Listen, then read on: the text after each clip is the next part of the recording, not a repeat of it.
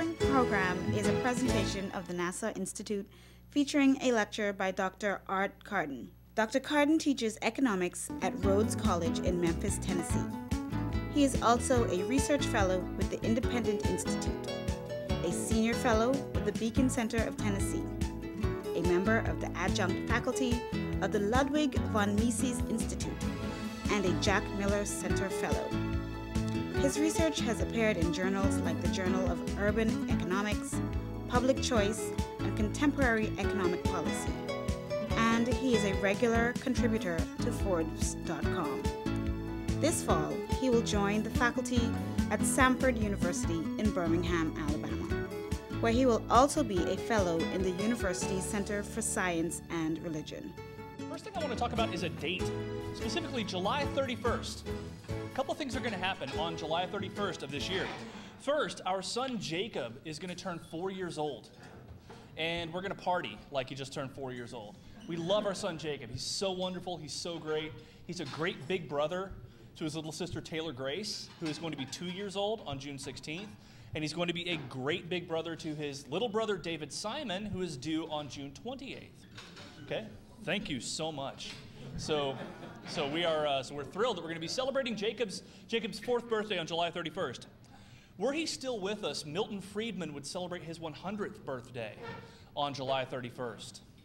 So it's in this light that I want to think about some of the contributions of Friedman and some of the contributions of the other thinkers in the classical liberal tradition to the world that we live in today, to the kind of prosperity that we enjoy in countries like the United States and Canada and Western Europe and some of their overseas offshoots, and the prosperity that's growing in countries like India and China that are beginning to adopt the institutions of liberty and the institutions of economic freedom. 50 years ago, in 1962, Friedman published his classic book, Capitalism and Freedom. It's a book that stands with books like Hayek's The Road to Serfdom as one of the 20th century's most influential defenses of the free economy. As an economist and father, I spend a lot of time thinking about my kids' futures. I spend a lot of time thinking about the legacy that I'm going to leave them. I spend a lot of time, too, thinking about the legacy of those who have come before us. And specifically, the intellectual legacy of Milton Friedman is one of freedom, prosperity, and dignity. If we listen to the lessons that he and others working in the classical liberal tradition have to teach, then ours and our children's futures will be much, much brighter. So we're going to consider a couple of different things. So if you want to jot down a quick outline, first, we're going to talk briefly about the economic way of thinking and the use of knowledge in society. Second, we're going to consider what's happened in countries that have adopted free market policies in what the economist Andre Schleifer has called the age of Milton Friedman. Third, we're going to consider the alternatives to free market capitalism, and we're going to consider the consequences of the use of force in an interventionist society. Finally, I'm going to close with a plea for humility on the part of economists, intellectuals, and policymakers. It's going to be a plea for humility that originates in the work of Adam Smith and that is at the heart of the classical liberal tradition. Before we go on, though, let's consider some of the basic principles of economics. Let's consider first the economic way of thinking and the use of knowledge in society. There are a couple of key ideas in economics. First and foremost, people act. People choose goals. They seek ways to achieve those goals. Second, every action has a cost. Resources are scarce, which means that if you're using your time, your talent, and your treasure for one thing, you are necessarily not using it for something else. To use just one example, you're here right now. You're listening to me talk about economics. This means that you're giving up the opportunity to do whatever else you could be doing. You could be relaxing on the beach. You could be smoking a cigar. You could be taking a walk. You could be enjoying your dessert. All right, see that everyone is getting dessert. Presumably, I hope that dessert and economics are complements and not substitutes. Okay. You might be watching this on TV right now, which means you're not watching old episodes of The Simpsons or Family Guy or something like that.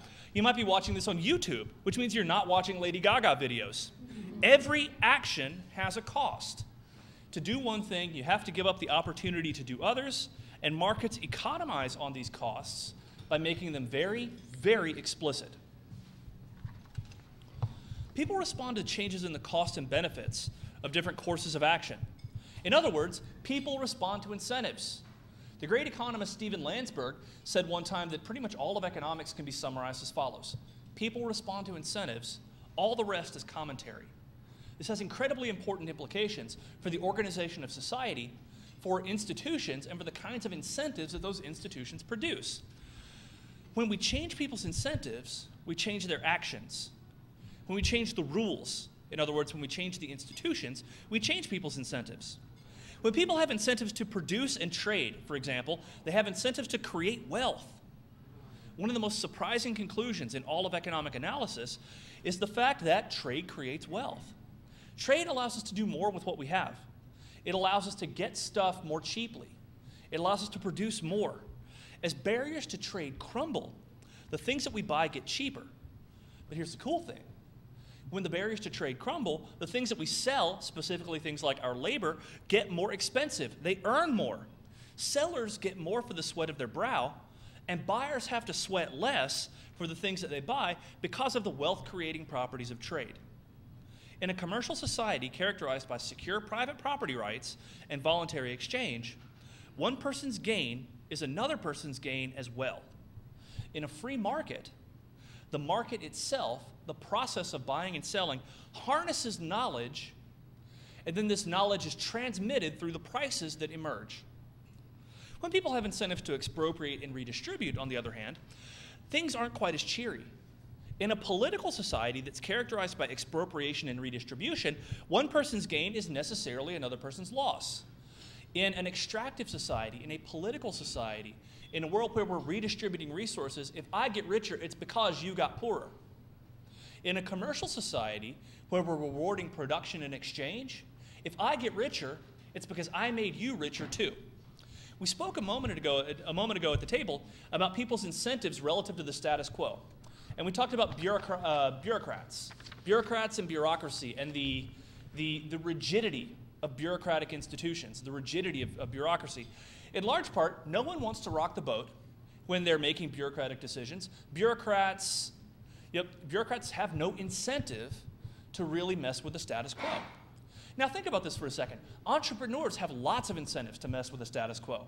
Steve Jobs disrupted the status quo. Bill Gates disrupted the status quo. Mark Zuckerberg disrupted the status quo. Everyone at Google disrupts the status quo on a daily basis. What's the difference? Why is it that bureaucrats don't want to disrupt the status quo, while entrepreneurs like Steve Jobs, like Bill Gates, like Larry Page, like Mark Zuckerberg have made careers out of doing that? In large part, it's because of the incentives that they face. It's because of the institutions that are in place. If you're a bureaucrat, you have no incentive to disrupt the status quo, because if you make a mistake, you get nothing but blame. If you make the world a much better place, then okay, maybe you get a pat on the back for it or something like that. In an entrepreneurial marketplace, if you disrupt the status quo by creating Facebook, you become a billionaire. If you disrupt the status quo by creating Google, you become a billionaire. If you disrupt the status quo by creating the iPhone, the revolutionary gadget of the 21st century, you become a billionaire, and you make lots and lots and lots of other people rich as well. So, why don't bureaucrats disrupt the status quo? Quite simply, it's because there's no money in it. Why do entrepreneurs disrupt the status quo? Pretty obvious, because you can get incredibly, incredibly wealthy by doing so. Now, the effects have been dramatic when we think about countries adopting institutions that reward production and exchange rather than expropriation and redistribution. For almost all of history, the human condition has been one of wretched poverty, one of absolutely wretched poverty on the bare margin of subsistence. Okay?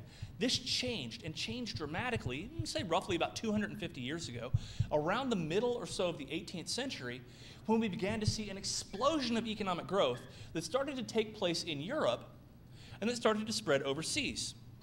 The Western world has seen an explosion in per capita income by not a factor of 2 or 3 or 4 or 5 or 6, but globally by at least a factor of 16, and in some countries by a factor of maybe as much as 100. By adopting the institutions of free market capitalism, which the economist Deirdre McCluskey defines as, and I paraphrase this from memory, a system of social organization based on secure private property rights, including free labor and voluntary exchange, governed by the rule of law and an ethical consensus. Further, McCluskey argues that the rise of the modern world is explained by a rhetorical change that occurred as people came to offer a degree of dignity and esteem to commerce that has been largely absent for most of history, as people came to adopt not just the institutions of capitalism, but also the rhetoric of a well-functioning commercial society where we actually offer a bit of esteem to the people who create the Facebooks and the Googles of the world. We have gotten an enormous explosion in per capita income in the West. Largely, we figured out gains from trade, we figured out innovation, and we started to at least sort of applaud the people who are most responsible for it. Where economic growth has been roughly zero for almost all of history, it has been greater than zero for the last couple of centuries, again, largely limited to Europe and the overseas extensions of Great Britain and France and places like that. But again, countries that have adopted and are adopting more free market-oriented institutions are starting to see some of that growth themselves. Now, let's see what's happened in some of the places where they're beginning to adopt more free market institutions and more of a culture or more of a rhetoric of free markets, capitalism, and entrepreneurship. Specifically, let's move to the second point, which is the consequences. Economic growth in what Andre Schleifer has called the age of Milton Friedman. So Friedman was very, very influential as an intellectual, as a scholar, as a thinker. He was influential as an economist, as purely a scholar, purely a theoretician, purely an economic historian even. He was influential as a teacher, teaching generations of students at the University of Chicago to adopt Chicago-style price theory as their fundamental way of thinking about the world. He was also influential as a policy analyst and a public intellectual. He helped to change the rhetoric of the world, and he helped to change the kinds of institutions and incentives, the kinds of policies the countries have adopted. Okay. Now, I think capitalism is great. I think free markets are great, and we have a lot of evidence to back this up. In 2009, the economist Andre Schleifer published an essay in the Journal of Economic Literature in which he summarized some of the things that have happened in the world during what he has called the age of Milton Friedman. This dates from about 1980 to 2005, and it is, in his words, a period during which, quote, the world embraced free market policies, end quote, and experienced rising living standards across a number of different categories. Why 1980? Why would we begin the age of Milton Friedman with 1980? Well, roughly, it was 1979 that Deng Xiaoping began free market reforms in China. It was right around this time that Margaret Thatcher began a program of reform in Great Britain. Ronald Reagan was elected president of the United States in 1980, and he too, quote, embraced free market policies, end quote. In Schleifer's words, quote, all three of these leaders professed inspiration from the work of Milton Friedman, end quote. So what happened? First, worldwide growth in per capita GDP over the 25-year period from 1980 through 2005 was about 2% per year. Now notice, for almost all of history, growth in per capita income has not been 2% per year, it's been 0% per year. For almost the entire world over, an annual growth rate in per capita income of about 2% per year over a 25-year period approximates the growth rate in per capita income in the United States over most of the United States' history. There were marked improvements in life expectancy, in infant mortality, in education, and in democratization in countries that adopted the policies that would characterize what we might call the age of Milton Friedman. Not only did they get richer, they lived longer, they were healthier, they were better educated, their children didn't die as frequently, and they had more political freedom. In a number of empirical studies, measures of economic freedom have been shown to predict a variety of social indicators, including but not limited to per capita gross domestic product. In short, I think a little bit of time with the empirical literature on economic freedom and various measures of social well-being will convince you that the case for free markets is not merely convincing, but compelling. One of my favorite economists is Thomas Sowell. He was educated at the University of Chicago, very much a scholar in the tradition of Milton Friedman. And one of the things I admire about Sowell is his ability to turn a phrase. Once someone was attacking him for his faith in free markets. You know, you have faith in free markets, and Sowell said, I don't have faith in free markets, I have evidence. There's a big difference between the two. There's a huge difference between blind faith and evidence. And indeed, a friend of mine and I, a couple of years ago, wrote an article asking whether economists are market fundamentalists, and we asked, do we have faith in markets?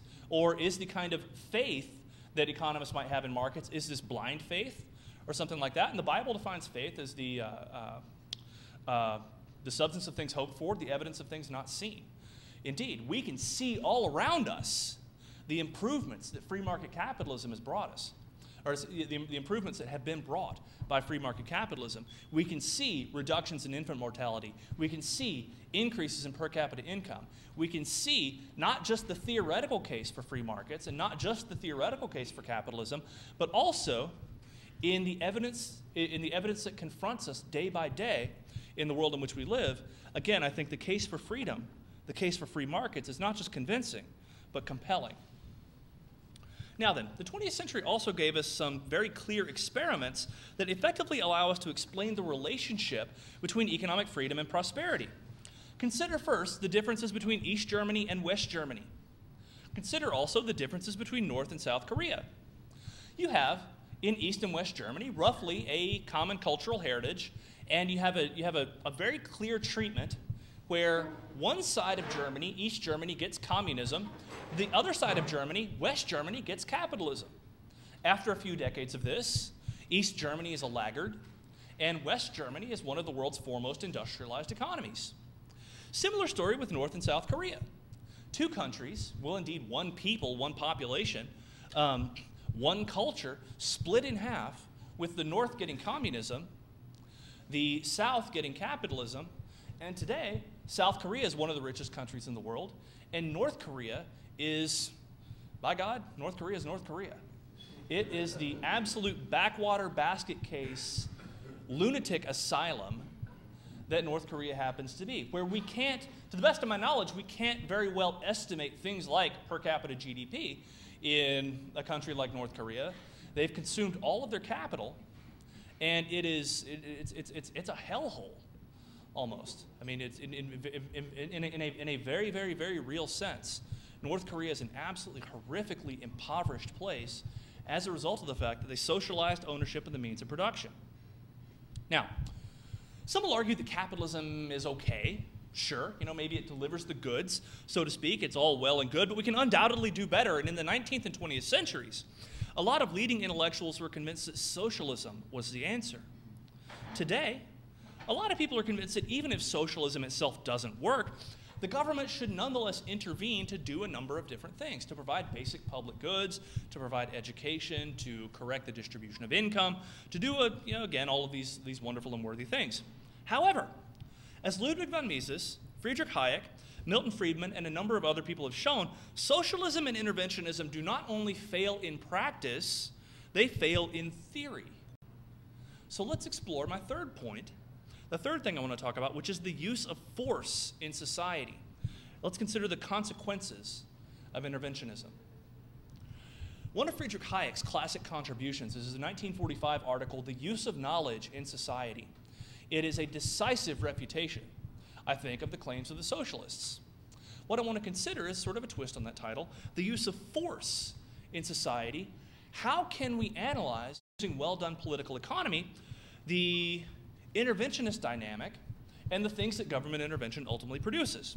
Now, we know that trade creates wealth, but we have a lot of policies that are enacted in order to restrict or modify trade and its outcomes for the alleged benefit of the poor. But we've got to remember that people respond to incentives. People always respond to incentives. They respond to the incentives you put in front of them, and they also respond to incentives even when they work for the government.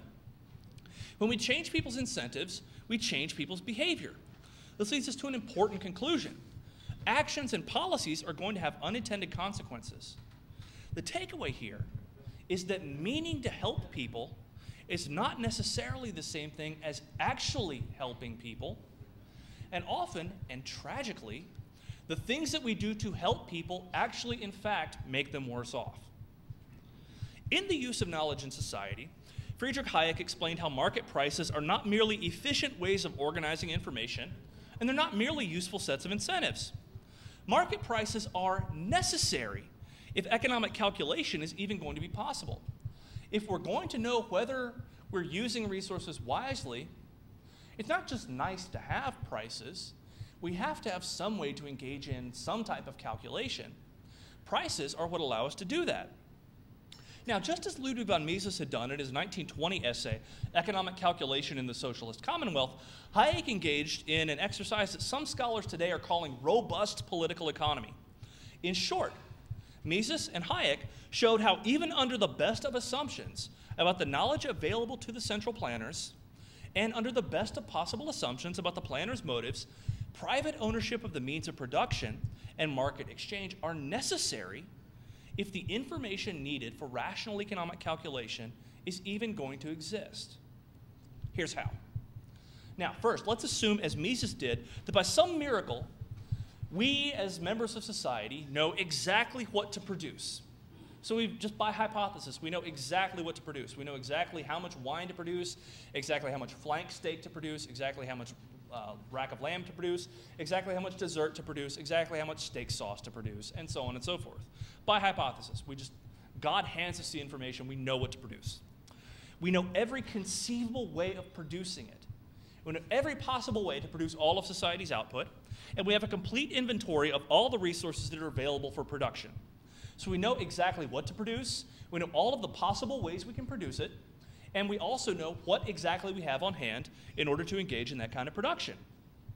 Let's also assume, as did Mises, Hayek, and Friedman, that the central planners are motivated not by any desire for personal gain, but by a desire to do the most good for the society that is under their care. Even in this ideal case, rational economic calculation is not possible without private ownership of the means of production. Private property gives rise to exchange, which allows the establishment of prices. Prices then allow people to estimate the cost and benefits of their actions. Profits and losses then tell entrepreneurs whether they're using resources wisely or wastefully. When the means of production are commonly owned, there can be no exchange. By necessity, when the means of production are commonly owned, there can be no exchange because there are no private property titles to exchange.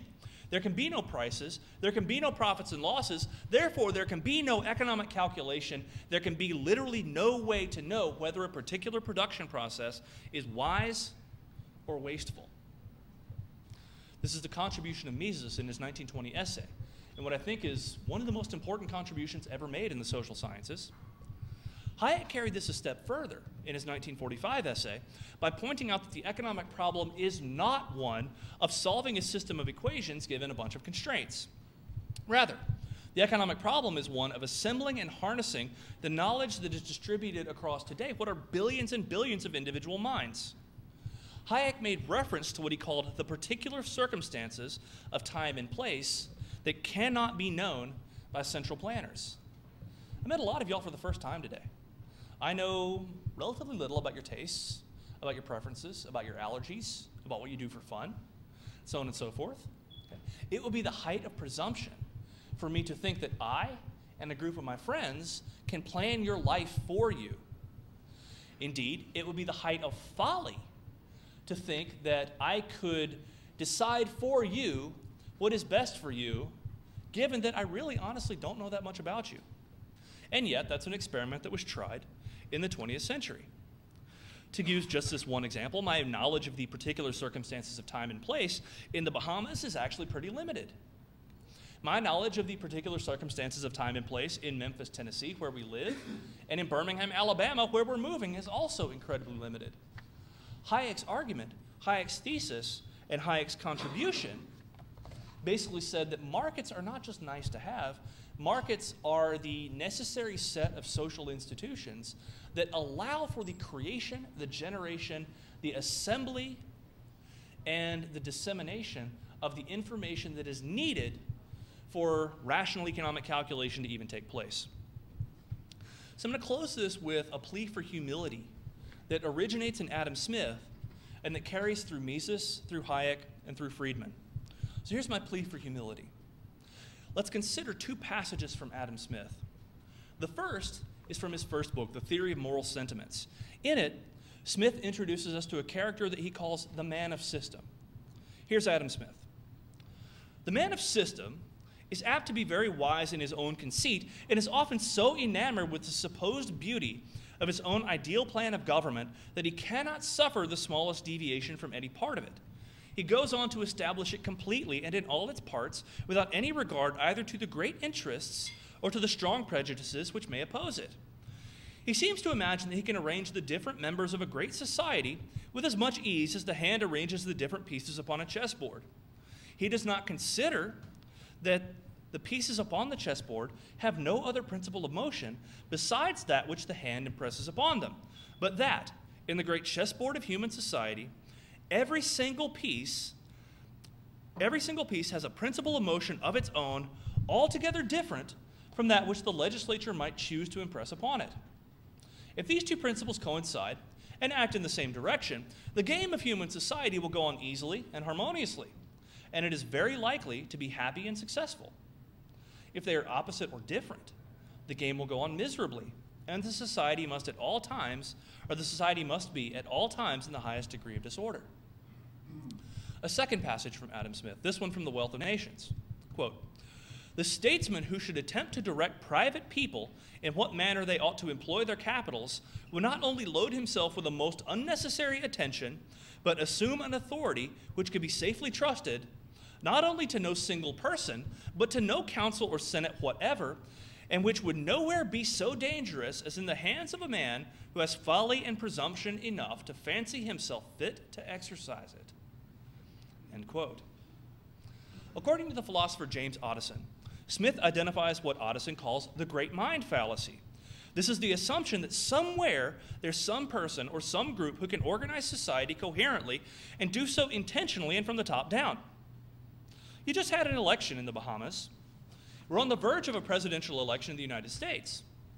In so many cases, it's clear that what people think the relevant question is concerns getting the right people in leadership. This is a mistake, however. It's not about making sure that the right people at the top have power. It's about making sure that everyone has freedom. But what does this freedom mean? We know that interventionism fails. In its logical extreme, socialism fails. How then does freedom empower people to make the most of their God-given potential? Here's Milton Friedman from Capitalism and Freedom on how markets coordinate economic activity and on the case against those markets specifically. Friedman: "So long as effective freedom of exchange is maintained, the central feature of the market organization of economic activity is that it prevents one person from interfering with another in respect of most of his activities. The consumer is protected from coercion by the seller because of the presence of other sellers with whom he can deal. The seller is protected from coercion by the consumer because of other consumers to whom he can sell. The employee is protected by coercion from coercion by the employer because of other employers for whom he can work, and so on. And the market does this impersonally and without centralized authority. Indeed, it's a process that's probably miraculous." Here, though, is Friedman on the case against free markets. Indeed, a major source of objection to a free economy is precisely that it does this task so well. It gives people what they want instead of what a particular group thinks they ought to want. Underlying most arguments against the free market is a lack of belief in freedom itself. I'll repeat that last line. Underlying most arguments against the free market is a lack of belief in freedom itself. And yet, the history of the last several centuries has given us numerous reasons, both theoretical and empirical, to believe in freedom. The bloodbaths that were created in countries like China and the Soviet Union and Nazi Germany as a result of people denying freedom, as a result of people not believing in freedom, also again give us a reason to believe in simple freedom, in simple human liberty. I believe in freedom. I hope you'll believe in freedom too. Our future and our children's future depend on it.